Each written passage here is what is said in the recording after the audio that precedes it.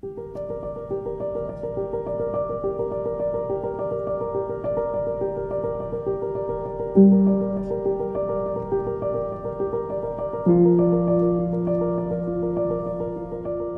you doing, YouTubers? Dre Crawford here, Recovery One Drones.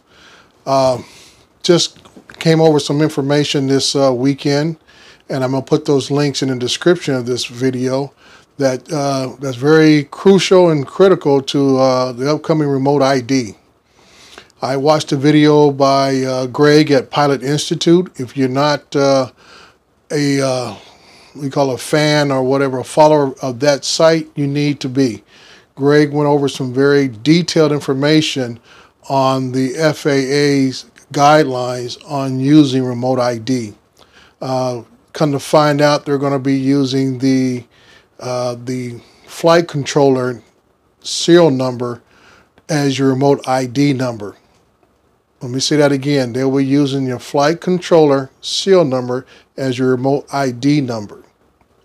So what that means is if you have a compatible device that's on the compliance list of the FAA, you can get that list at the dronezone.doc.gov site and see if your drone is on the compatibility list.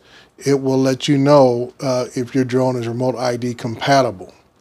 Now, even with the other drones that are not on that list, Greg goes over the information how you can type in the information manually once you get either a remote ID device. I don't want to mention the name of any certain devices, but once you get a device, he covers that. Also, another good tip is that Greg covers those of you at the manually input if you're using the original smart controller, like I have here, that goes to my DJI Mavic Enterprise Advance.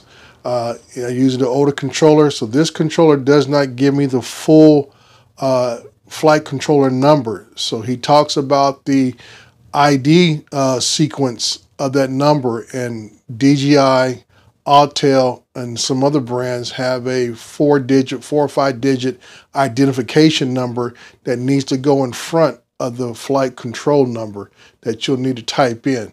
So I encourage you to go to that link that we'll put in the description to get that information. The second video I watched the other day, I think it was yesterday, was a Ken Heron video. And Ken was out with a friend of his testing two of the, I would say, more popular known devices out there, one by Drone Tag and another one by Blue Dot.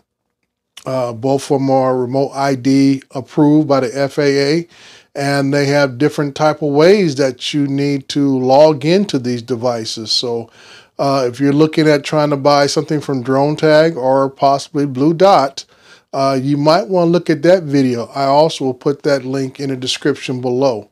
So those are two videos I would highly recommend that you check out, and may be of importance to you and the drones that you may have.